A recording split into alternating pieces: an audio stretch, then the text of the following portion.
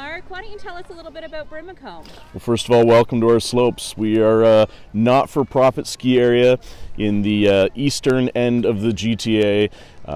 We have over 3,000 members, and we've been in business since about 1936. And we started out at little hills around Oshawa, and in the 40s, the ski club was looking for a bigger slope, so they found their way out here. And in 1953-54, they officially moved out here, and we've grown and flourished ever since. Now, if I look outside my door today, I don't see any snow. Can I still come out to Brimacombe? Absolutely. That's one of our biggest challenges, is when people walk out and they see their neighbors loading their cars with skis, and they think they're heading way up north. They're off into Quebec, and the reality is we have snow right here in our backyard. We make snow. We have 100% snowmaking coverage as long as we have cold temperatures.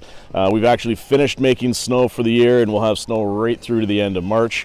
So yeah, we make winter here at Brimacombe.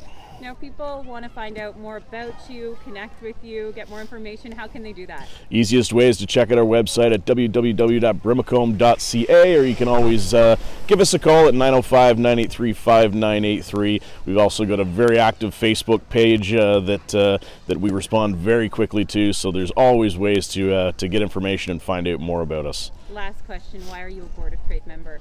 I'm a Board of Trade member because we like to support our community. We like to support, we have members from all across the GTA, so we like to be part of those communities and show our support for our fellow businesses and just be part of the community. Great. Thanks so much, Mark. Not a problem.